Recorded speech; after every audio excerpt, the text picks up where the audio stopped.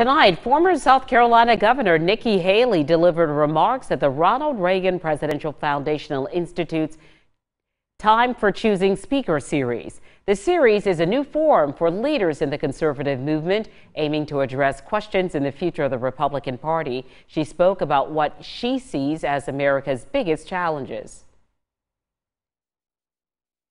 Growing inflation, runaway federal spending and debt, rampant crime in our cities, radical leftists running our universities, radical Islamists holding Americans hostage, an evil communist empire aggressively spreading its influence in the world. Am I talking about 1980? Or am I talking about today? Haley was the fifth speaker in this series.